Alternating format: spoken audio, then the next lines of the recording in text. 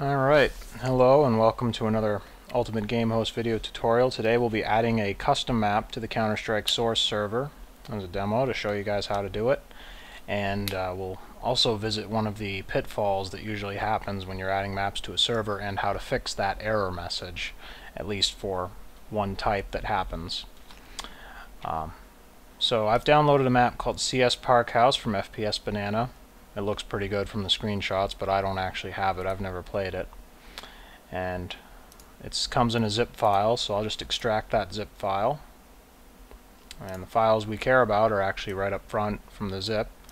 I like that. The BSP and the nav file. The BSP is the map itself, and the .nav file is the file that the bots use to run around so they know where to go. Otherwise they just kind of stand there or run into walls, that sort of thing.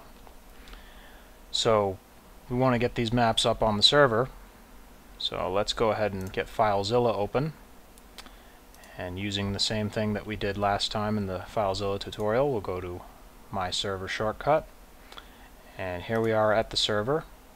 So we want to go into the Maps directory, and we want to take the BSP and the nav file and upload them to the Maps directory. So we're in Maps here, select those two, upload.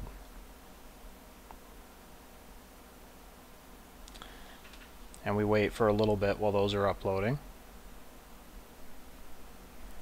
And in the meantime, I can explain a little bit about other things that we'll need to change, or are optional to change, I suppose. There's the map cycle and the map list files, and we'll queue both those up for download. I was holding Control there so that I could click both.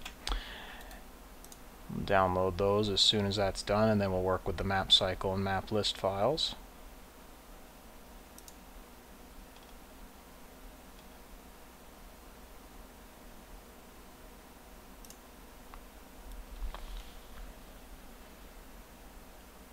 Now, I can explain briefly while this downloads what the map cycle file does. You see all these CS Assault, Compound, Havana, Italy, Militia, Office, Aztec, Kabubble, Chateau, Dust, and Dust 2. All those maps are in the map cycle file, so that the game knows when it's playing Aztec, for example, that the next map is Sea Bubble, and it will play that map next as the round ends. So when time limit ends up, the server switches to that map next, and that's how you can set that, is by playing around with the map cycle file. It's almost done uploading the largest file.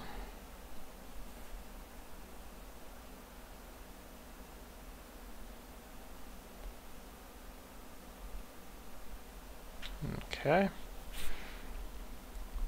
We can right click in the white space here and do an open, and we have map cycle.txt. We want to add our map to this file if we want it in the rotation, which I do for the purposes of this demo. So CS Park House, not currently in the list, we want to add it to the list. CS _ Park House. Notice we don't write BSP, just the name. That's all the server needs, and that's what it has by default for all the maps that come with Counter-Strike Source. We can save that file and close it. So map cycle's ready. Let's take a look at map list as well. Okay, add it here too. CS Park House. Alright. Go back to the root directory where we got map cycle and map list, and we'll select both of those and upload. We're going to overwrite the old files. Overwrite both. Now those are saved. And let's open up HLSW now, looking at our server, and test, make sure the Archon's okay.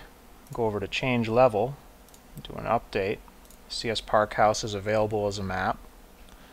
And in fact, the server's already changed to it, so I was working on it later, but I can show you how this works anyway. Let's change level to CS Italy briefly.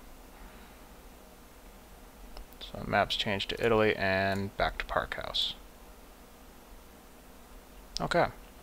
Now let's try to connect to that server that has Parkhouse running, and let's see what happens. After we've added the map, everything looks good, right? Everything's all set. Let's try.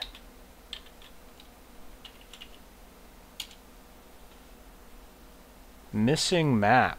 Map/cs_parkhouse.bsp disconnecting. Now why would this happen?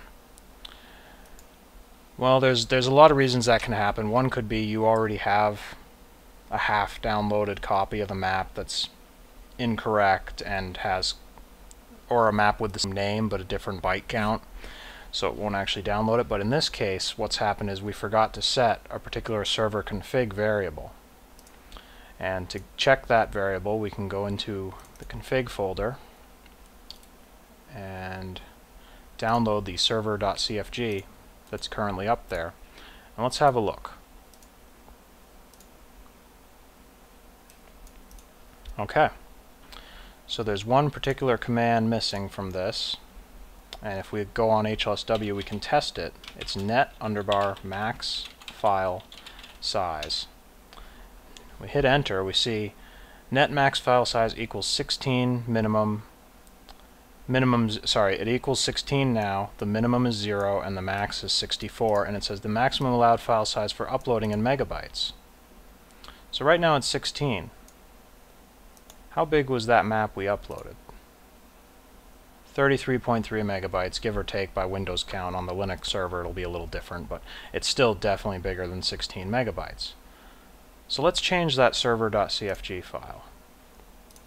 Let's add in net_max file size 64. Just go for the maximum and save. And close that back out. Go back to FileZilla. File size is changed. Let's upload that file.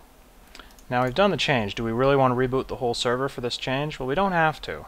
We can up HLSW and do exec server.cfg, hit enter. And now let's check that variable again. Max file size. Pardon me, mine's not auto-scrolling. There we go. Okay, so we did the exec server CFG, and net max file size is now 64. So it's set properly. Let's see what happens when we try to join the server this time.